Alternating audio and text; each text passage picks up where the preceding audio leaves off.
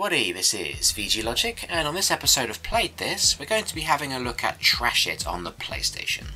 This game was developed by Rage Software, who were responsible for a few football games that I don't know much about, but they were also responsible for some quite obscure stuff like Revolution X, which is a rail shooter.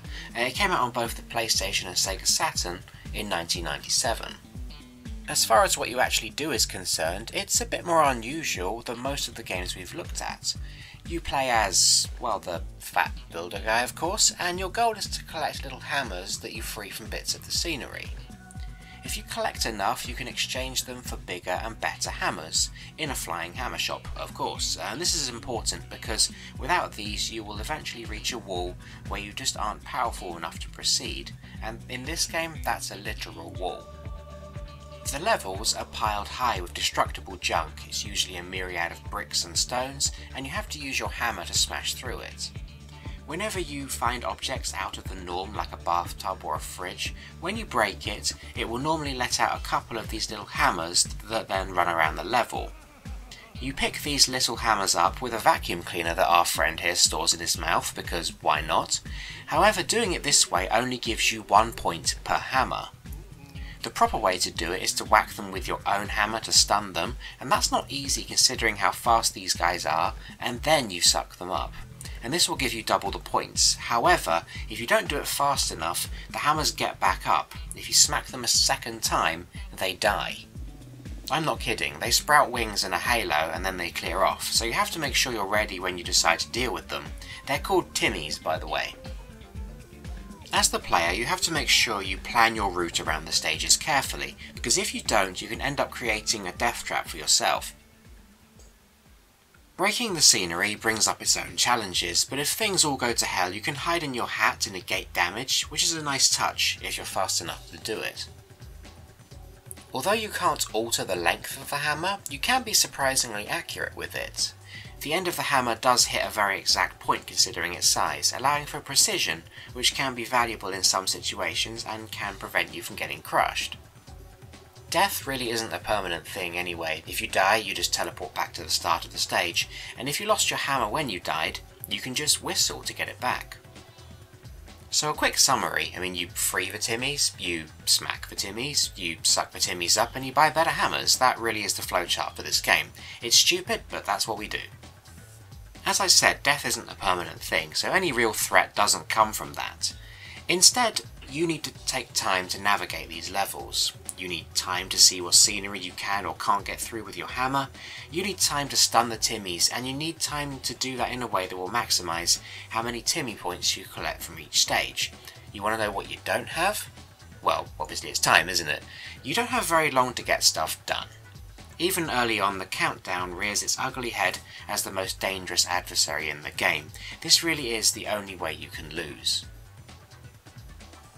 I should mention too that levels don't just have an end point, there's a bell you need to find, and regardless if you've got all the Timmies or not, unless you hit this bell to say that you're done, you aren't going anywhere. After you've done this, the game counts up your points. Your guy does a cheeky wee in the background because of course he does, and you're done.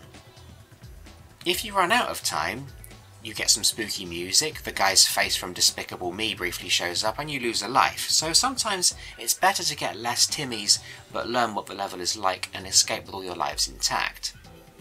Fortunately, if you do screw up a level, you can revisit it later to collect more Timmies from them. Bear in mind though, this costs a fee.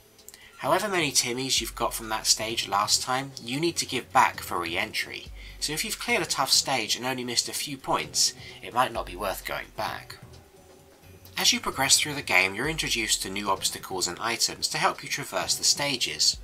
What starts as something quite simple quickly becomes a mix of physics-based puzzles and a furious battle to get quite a lot done when you haven't got much time. You even get bombs a few stages in too, which really help to clear up some of the more cluttered areas. If you are curious as well, the Timmies do get bigger and they're worth far more points later on. There's also UFOs. Yeah. I'm happy that they chose to give the environments some variance too. You start in the junkyard, but later on you'll end up in a chemical plant, a rocket launch pad, and even miniature in a kid's playroom.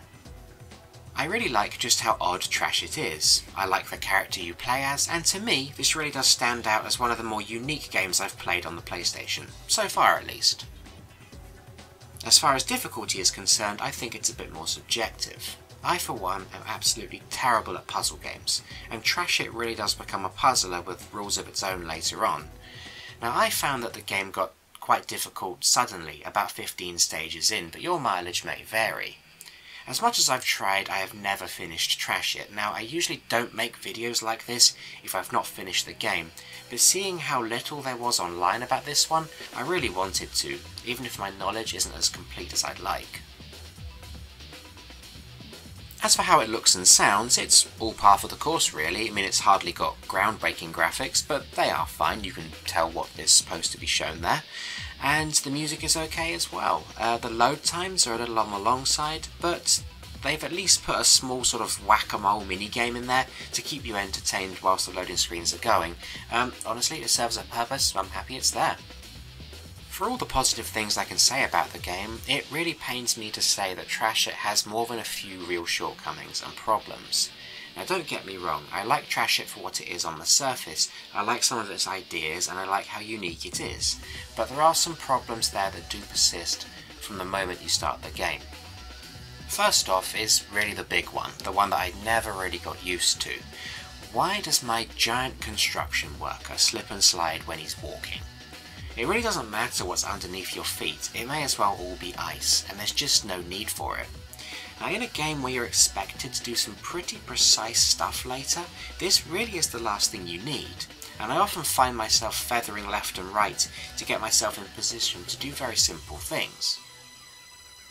It's not like you can even be clever with it. I mean, I'd understand if you could do things like run and then crouch to slide under obstacles, but here you can't, because you need to completely stop before you crouch. After you've run out of time a couple of times, screwing up what really should be easy jumps, it's hard to shake the feeling that this slipping and sliding only exists to hinder your progress. The controls on top of the movement are also a bit poorly thought out in my opinion. There's just odd commands like holding up to whistle for your hammer after you die, a command that I hasten to point out isn't even shown in the controls in the options menu. It's unnecessary, as there's never a reason not to have your hammer, and whistling for it takes no time at all, so why let me lose it in the first place? Even getting the vacuum cleaner out has an odd command. You have to hold up on the D-pad and then press square, which is usually the button for the hammer. It's similar when you want to pick things up too, that's hold down and press X, and whereas that's a bit more intuitive, it all feels like it should be simpler.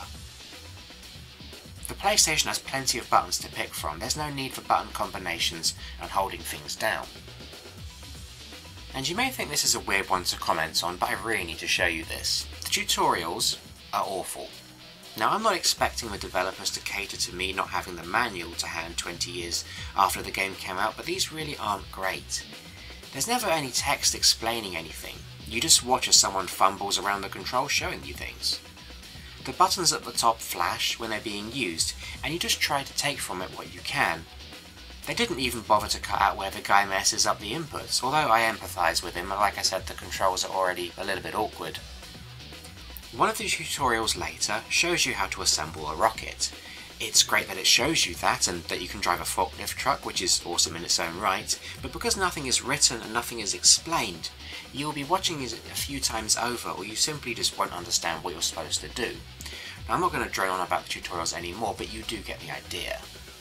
Trash It is one of those obscure PS1 games nobody ever talks about.